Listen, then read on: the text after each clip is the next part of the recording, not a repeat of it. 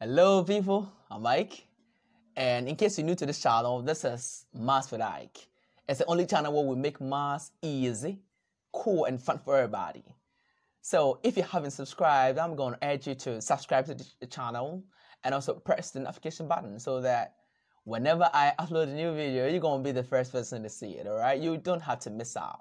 Yeah, so in this video, we're going to learn how to solve some questions under symmetrical functions, okay?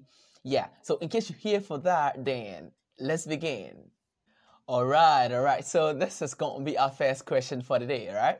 Let's try and see. The question says that the equation 4x squared plus 8x minus 1 equals 0 has root alpha and beta. And if it's like that, then we to find 1 over alpha squared plus 1 over beta squared. When you have a question like this, how do you do it? Okay, so let's get straight over, all right? I don't want to talk much. So the first thing you have to do is to solve this expression that they're giving you. You have to solve this expression. Yeah? How do you solve this expression? When you have this expression like this, the first thing that you have to do is to find the LCM of the denominators, all right? So we have alpha squared and beta squared. That's going to be our LCM, okay? So we're going to have alpha squared and beta squared as the LCM. So this one goes to that, this one goes to the, you're going to have beta squared here plus alpha squared, all right? So when we solve this expression, we're going to have something like this, okay? Now, this whole thing can also be written in as this.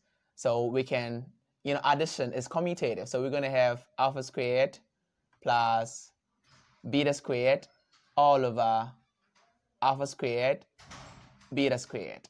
All right, great. Now, this one, alpha squared plus beta squared is an identity. So we can write it in that form, okay?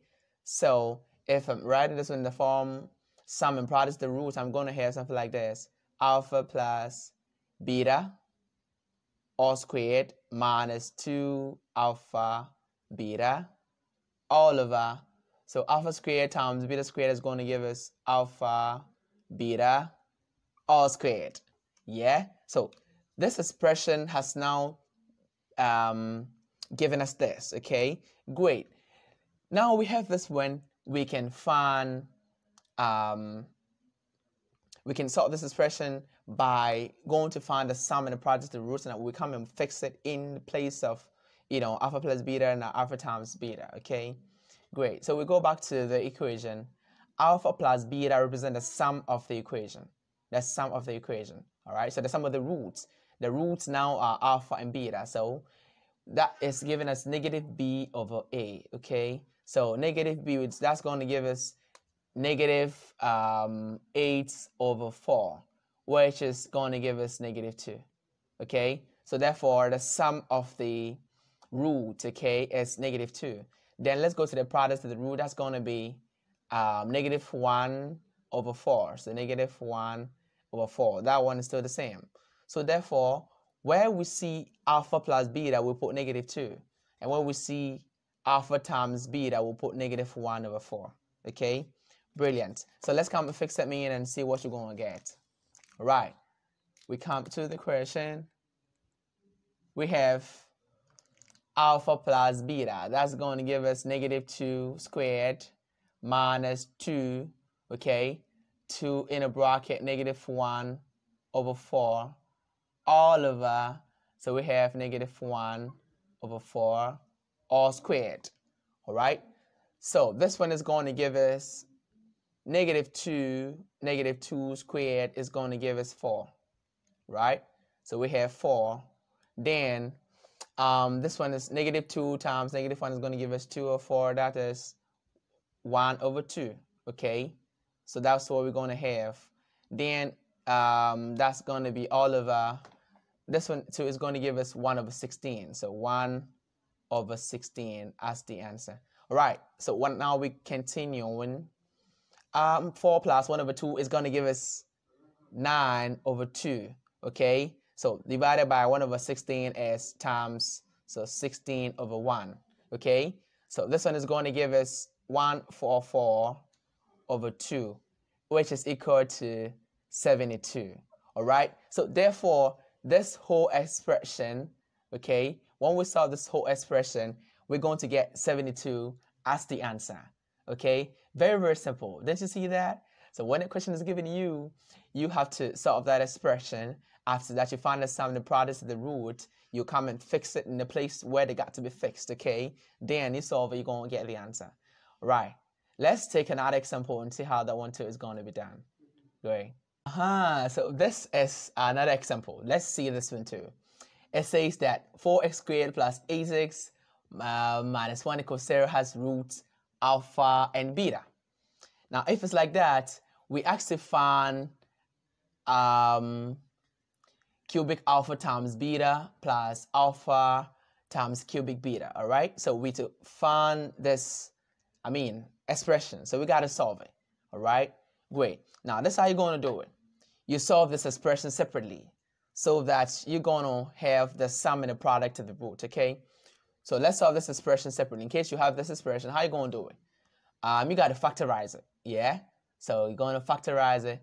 We have alpha here, beta here, beta. Okay, so we can factorize alpha.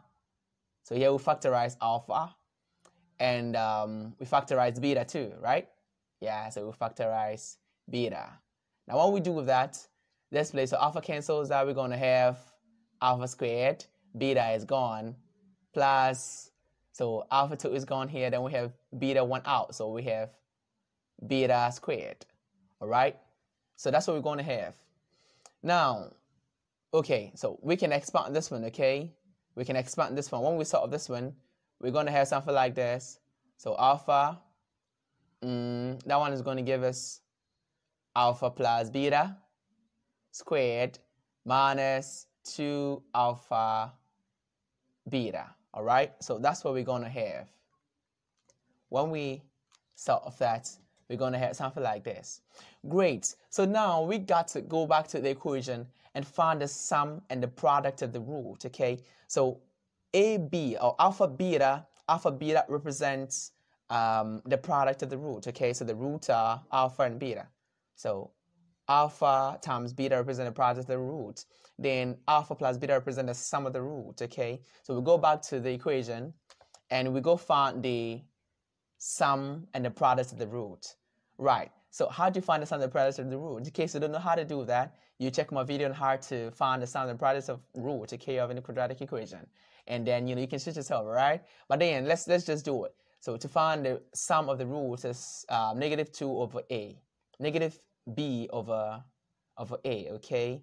Yeah, so b is 8 and then a is 4, okay? So it's going to be negative 8 over 4. Therefore, the sum of the root is negative 2, all right?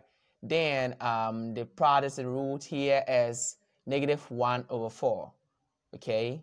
So we're going to have the same thing, negative 1 over 4, as the product of the root, okay? So now we're going to fix them in the place of, where they got to be fixed, okay? So here we have alpha beta. That represents the product of the root, and we have negative 1 over 4. So we'll put it there, negative 1 over 4.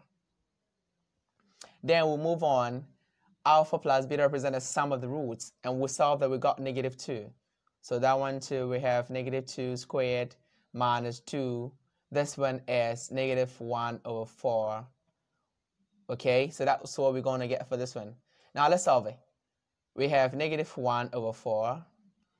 Okay, so this whole thing is going to give it, this one is 4 plus 1 over 2. Yeah, so 4 plus 1 over 2. Okay, and that's going to give us negative 1 over 4 in a bracket. This one's going to give us 9 over 2. All right, so we multiply them. We're going to have the answer to be negative 9 over 8. Okay, so therefore, when we solve this one, okay, this is the answer that we're going to have. All right, and it's just simple. Very simple, guys. That's how you solve questions, of this nature. Symmetrical functions. Very, very easy. In case this video was helpful, and I know it was helpful, don't forget to give it a thumbs up. It's very important, all right? And if you haven't subscribed, kindly subscribe, okay? And press the bell so that whenever I put out a new video, you're going to be the first one to see it and you're going to learn what I like, okay? Thanks so much for watching, guys. Bye.